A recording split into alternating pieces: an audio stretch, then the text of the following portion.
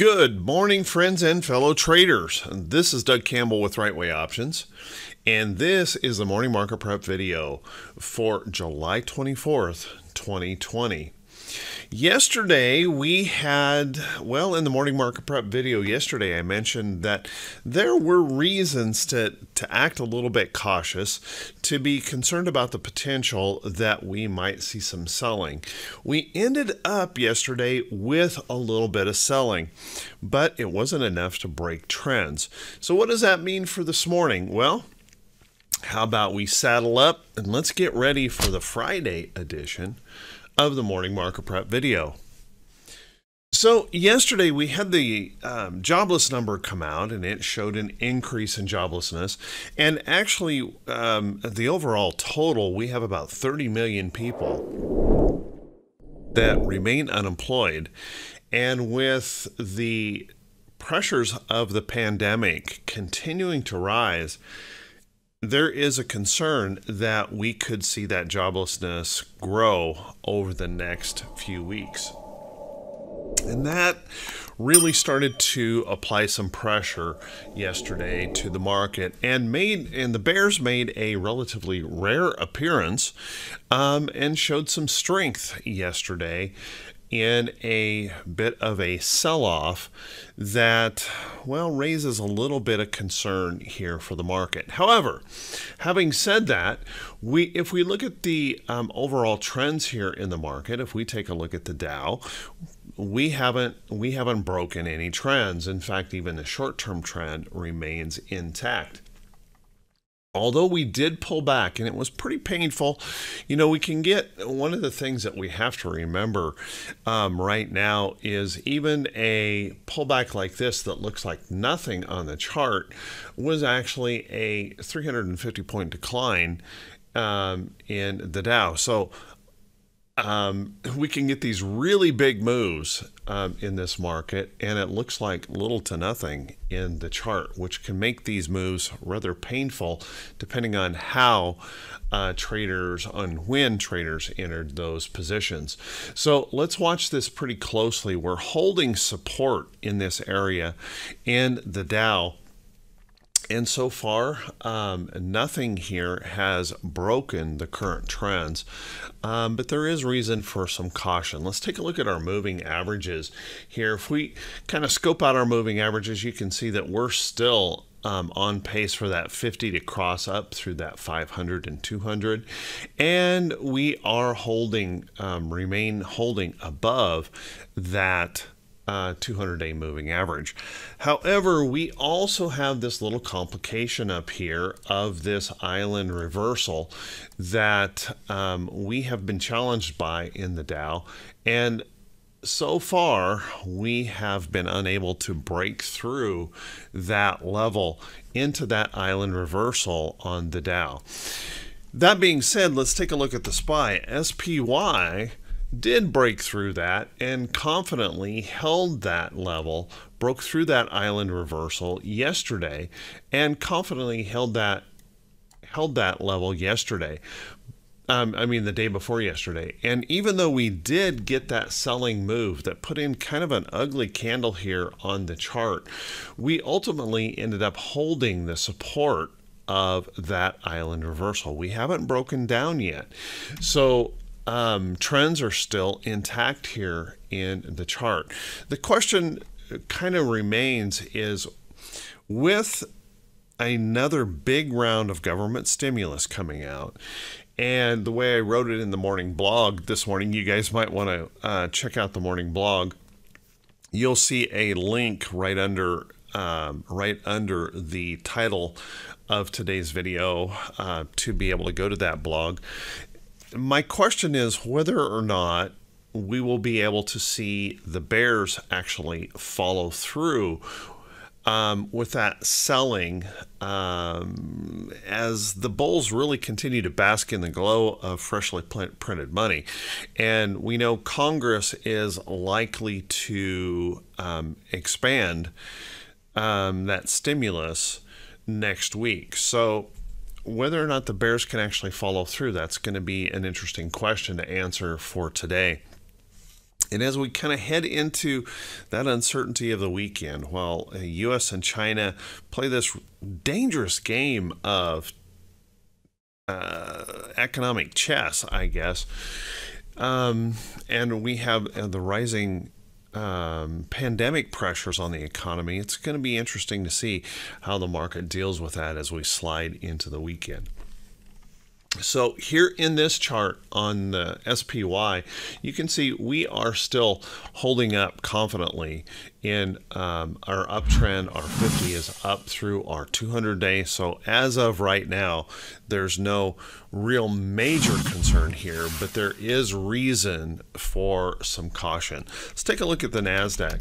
The NASDAQ was the culprit here, and I've mentioned this several times. If we actually see some of the big tech giants begin to sell off, it's going to be very, very difficult for the indexes to show positive returns.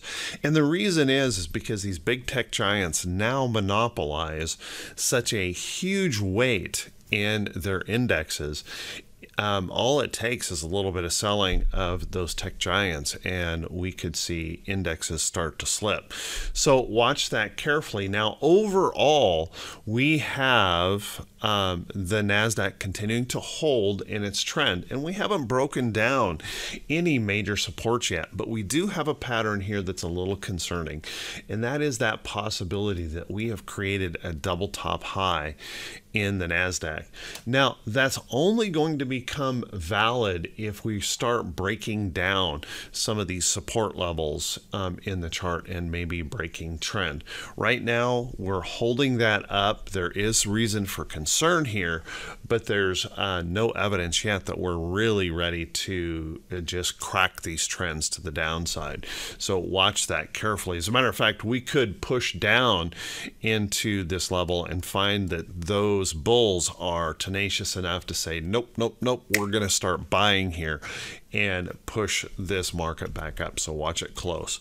And then IWM was surprisingly the strongest of the indexes yesterday, holding up quite well. No particular selling showing up in here.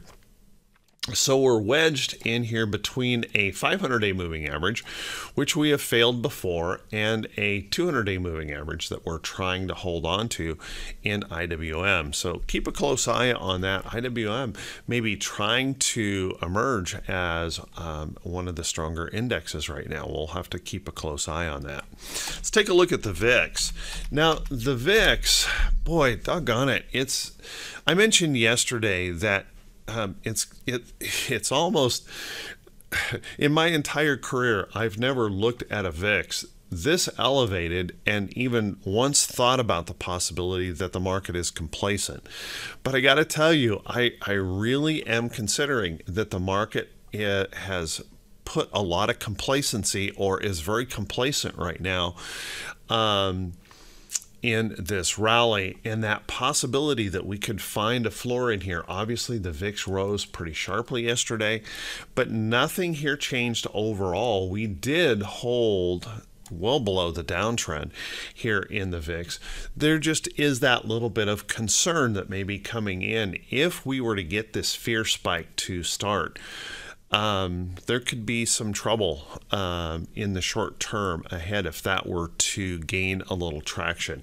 Can't say that it will, just that we need to be watching pretty carefully for it. If we get that little bit of a fear spike, it's not going to be the end of the world either, unless we hold that downtrend as support and then see that fear continuing to rise. So just keep a close eye on that, and just know that there are reasons to just be a little bit careful and very focused on the price action.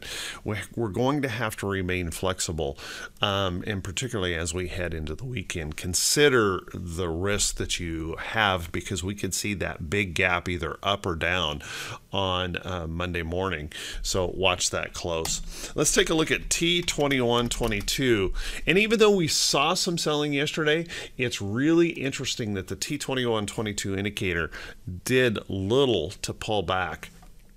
So we still remain in this bearish reversal zone in T2122. That really kind of shows us with the amount of selling that we saw yesterday that we are very extended in this market, considering that selling did not create any major pullback in T2122. So keep in mind, we still have that potential that we could see that additional selling push this down. We'll want to just keep a close eye on that, and remember there is some reason for some caution here in the market.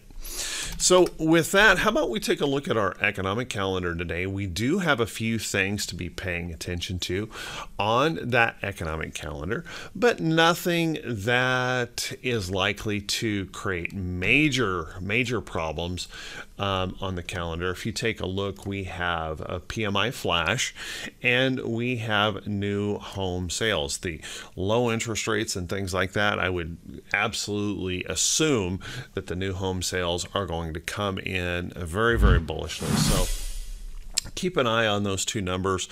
Those might move the market around, and it may embolden the bulls to push back or fight hard. I don't expect the bulls to give up easily. They've got a good thing going here. They don't want to give that up. So keep a close eye on that. And then on the earnings front, we have a lighter day on that earnings front, but it's only a little rest before the big storm of next week. We have about 45 companies reporting earnings today. We have a few notables to be made aware of. If we take a look at AXP, AXP is reporting today, and you can see right now it's indicating to open about where it closed. We have a little bit of bullishness starting to show up here in this chart. You can see that little rising low, break of the downtrend, working to hold this area as support. So if we get a good earnings report, this could pop up out of here, actually providing a long opportunity in AXP. However, it could also, if that report disappoints, could easily slip back down and break this down a little bit. So stay on your toes here.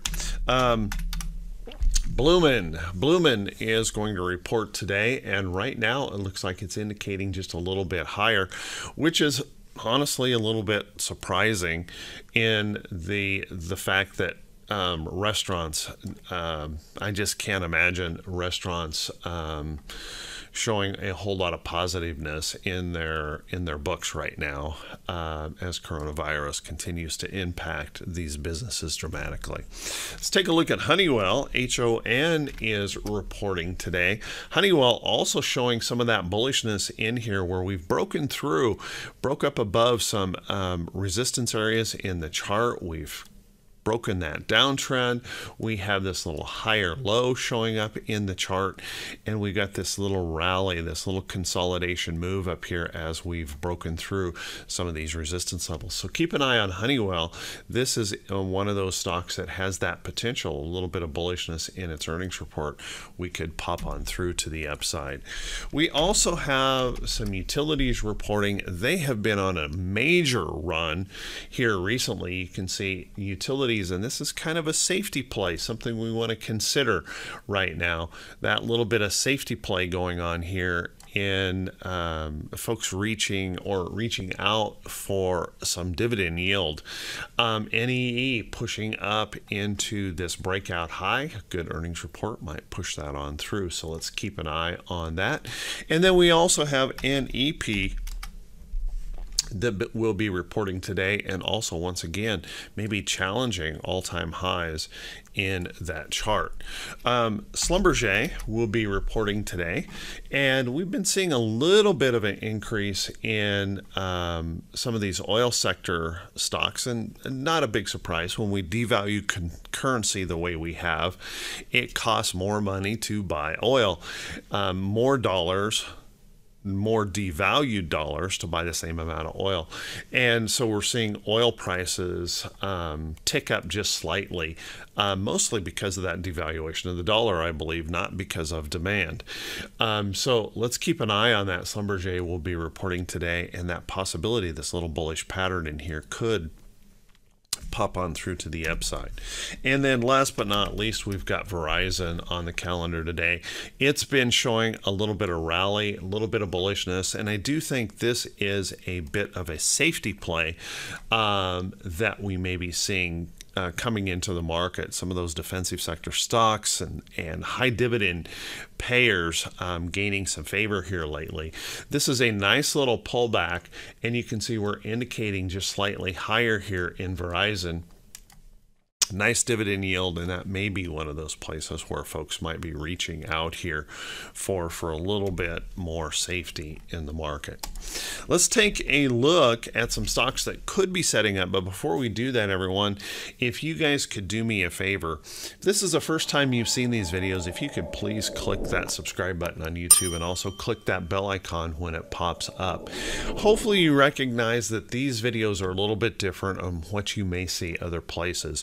I avoid all the prediction. I want to look at the technicals and try to decide how I want to approach the market for the day. And I can tell you guys, in my more than 15 years now of full-time trading, that has served me very well. So if you guys find that to be helpful, if you guys find that to be useful in your trading, if you guys could do me a favor and click that thumbs up button and also leave a brief comment, helps the channel to continue to grow. And I just want to say thank you to every single one of you who take the time to do that. It means the world to me as we continue to reach out and help more traders do a better job in their morning preparation. So let's take a look at a few of those stocks, and remember that every time I look at one of these charts, it's not a recommendation to buy or sell any security. It is meant as part of the education of what I do. Every chart, you have to do your own due diligence on these trades. Let's take a look at some of the safety plays that I'm starting to see really gaining quite a little bit of ground. We mentioned KHC last week rallying up pretty strongly, and you can see breaking through some resistance levels. We had this nice little W bottom pattern rallying through, and now we're consolidating that move up here in that chart. Let's keep an eye on these. Once again, seeing some strength coming back into these old boring companies that pay nice dividends. If that continues, this consolidation out here, we want to watch for that next opportunity to enter for that next leg higher in KHC. I know it's a boring old company and it's not in the news all the time. That's one of the things that attracts me to stocks like this, because they're the price action isn't as volatile. It's easier to trade. So keep an eye on that KHC making that move. Another place you might want to look is Coca-Cola. Coca-Cola, talk about a big old boring company. Coke is that company breaking that downtrend, rallying up here in this chart. Let's take note that we are pushing into some resistance levels. So I wouldn't want to chase this current move up. A little bit of rest or consolidation back here toward the trend, and then look for that next opportunity in that chart. With those kind of companies in mind, there are lots of these types of stocks, MDLZ being one, Constellation Brands, showing this recent strength. And this is just some of that consumer defensive sector that has been coming up. So we've got MDLZ, we've got CLX. CLX that tried to break out yesterday, was unable to finish through on that move, but this has been in an amazing uptrend, showing strength. And as we slide over here to trend, that possibility, this nice divvy payer could move on higher. Colgate-Palmolive, CL, also has been trying to rally and break through. So let's keep a close eye on some of these stocks as they continue to show just some underlying strength, and maybe that little bit of rotation that could be happening out of the big techs into some more of safety type stocks. Now, having said that, we also saw some of the underloved tech stocks try to pick up yesterday. We saw Cisco. I happen to hold Cisco, so I may be a little bit biased on this. Let me show you the drawings that I have here on this chart. Cisco is pushing up in toward this resistance, and it saw a nice little shot of bullishness yesterday. Now, there's nothing at all impressive about this chart. In fact, this really doesn't get good in a chart until we break that resistance and prove to hold it as support. So keep that in mind. Cisco trying to perk up. We're trying to deal with a big level of resistance in here. And by the way, I'm holding this not as a short-term trade, but more of a longer-term position hold for that upside move. So keep an eye on that. A couple other charts that had an interesting day yesterday. Jack in the Box. You can see I've had an alert here on Jack in the Box, pushing up here, trying to break into some all-time highs in the chart. Nice productive pattern. Keep a close eye on that. And also saw Wendy's. All of a sudden, I'm not coming up with that ticker. Keep an eye on that Wendy's stock. It is trying to move up. Nvidia tried to make a move yesterday, but suffered a little damage in that selling move yesterday, but it hasn't broken the trend. So if those bulls do step up in here and start to push back, there's still that opportunity for Nvidia to move higher in the chart. Other charts that were pretty noticeable in their patterns here, Johnson & Johnson, beautiful consolidation move, took almost no damage in yesterday's selling. As that continues to slide over here toward the trend, watch that closely for that next opportunity higher in J&J. Also, we might want to keep an eye on FCX. Now, FCX reported earnings, and you can see it's showing just a little bit of bearishness this morning. We'll want to watch this carefully. Copper has been doing quite well. And if this can hold in this area, hold that support, we might see those bulls step up here. There may be an opportunity in FCX. Now, a little bias here on my part. I made really good money on this over the last few weeks, and just want to keep a close eye on it. If it does happen to continue in its uptrend. Keep an eye on Disney. Disney is trying to come around here. I'm seeing some selling here in Disney this morning as coronavirus worries continue to grow. So watch that carefully. This might be breaking down this morning. We'll want to watch that to see if it truly does. Maybe off of the list for the short term. Take a look at John Deere. Heavy equipment has been showing lots and lots of strength. John Deere moving up strongly, breaking through resistance levels. Nice little consolidating move as we slide over here toward trend.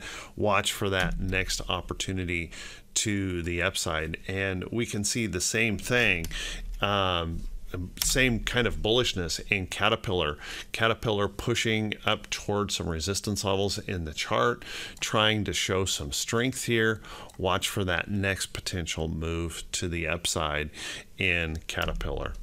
So with that, everyone, hey, I want to wish you all a fantastic day, and more importantly, I want to wish you an awesome weekend. Everyone, in this rising coronavirus situation, please stay safe. Be careful. I want to see you right back here bright and early Monday morning for the next morning market prep video.